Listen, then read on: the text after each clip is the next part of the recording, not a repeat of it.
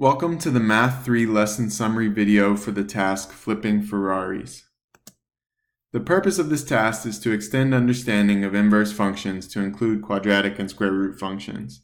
In the last task, you looked at some examples of inverse functions within the linear function realm, but in this task we're extending that understanding to other types of functions, specifically quadratic and square root. So we're given in problem 2 this function rule for a Ferrari that gives us the stopping distance when we slam the brakes based on the speed of the car.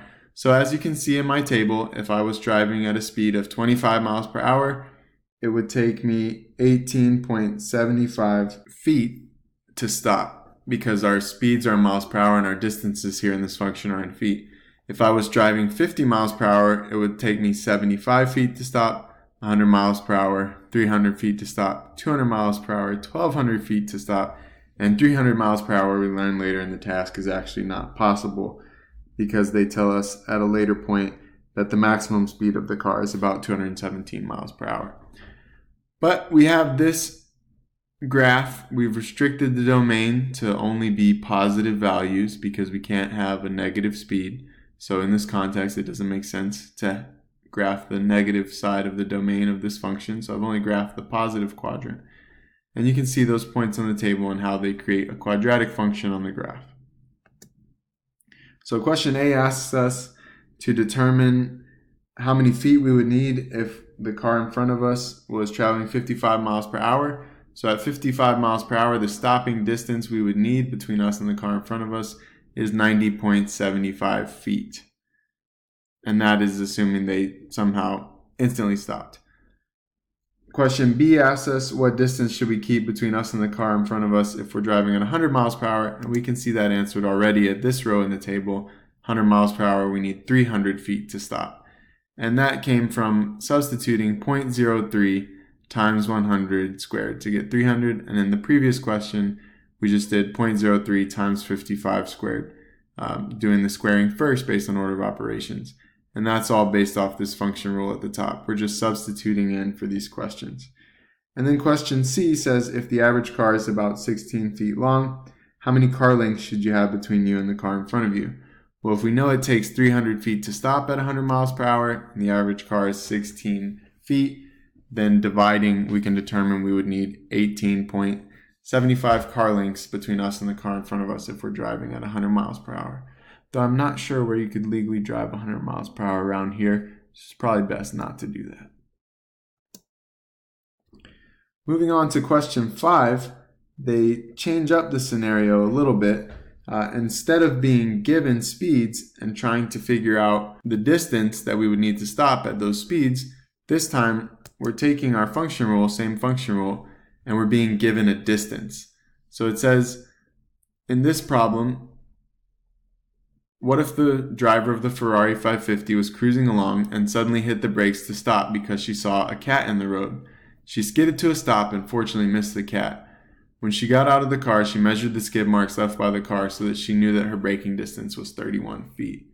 So it says how fast was she going when she hit the brakes?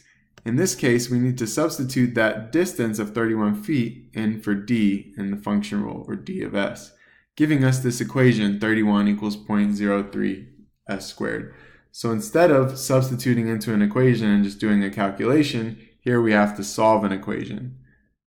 So first we'll divide both sides by 0.03, leaving us with 1033.3 repeating equals s squared.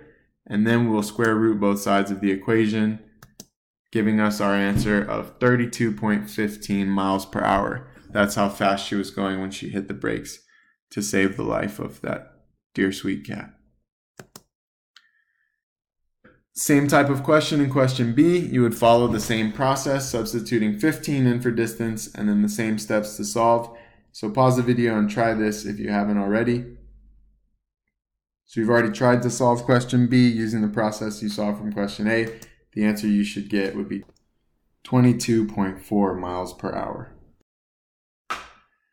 Skipping ahead to question 7, it asks us to use that kind of thinking and go ahead and solve this equation for s so that we get a new function that tells us the speed the car was traveling for any braking distance, so an S of D function.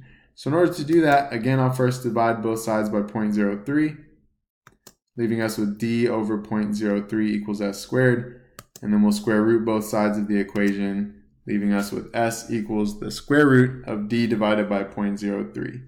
And to write it in the form they've asked us, it would look like what you see in the lower left of your screen.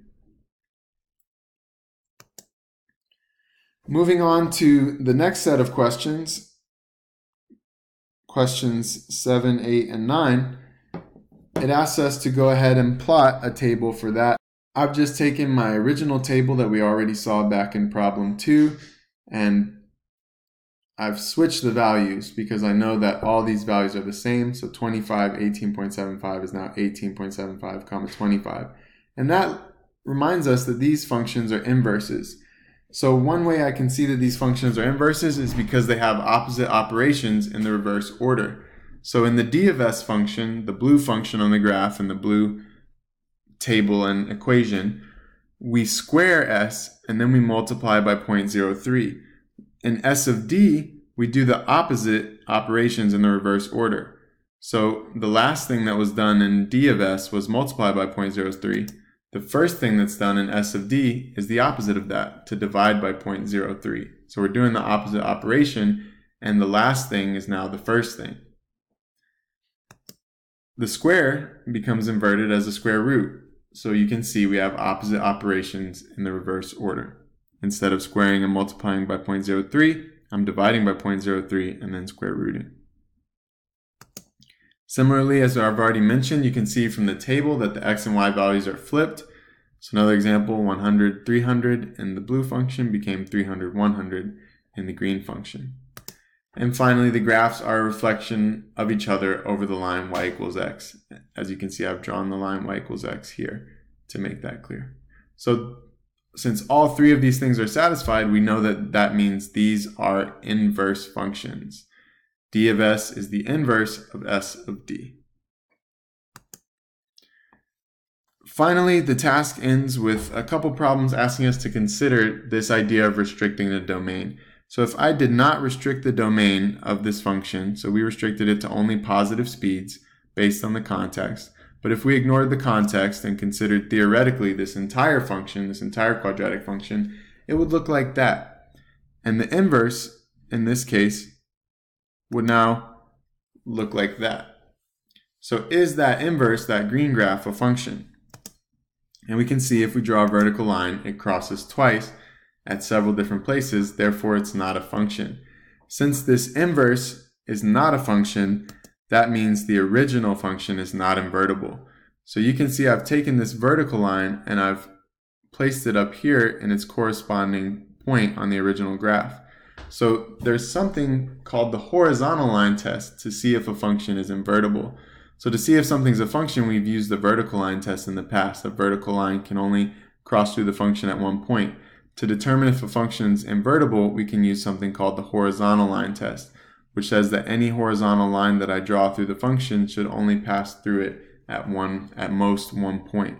And that would be for an invertible function. Since this horizontal line passes through twice, it's not invertible unless we restrict the domain. So to summarize, we know a function is a relation where every x goes to one y. But what makes a function invertible, as we considered in the last slide? Well, in order for a function to be invertible and to pass the horizontal line test I just discussed, it has to be a function where every x goes to one y and every y goes to one x.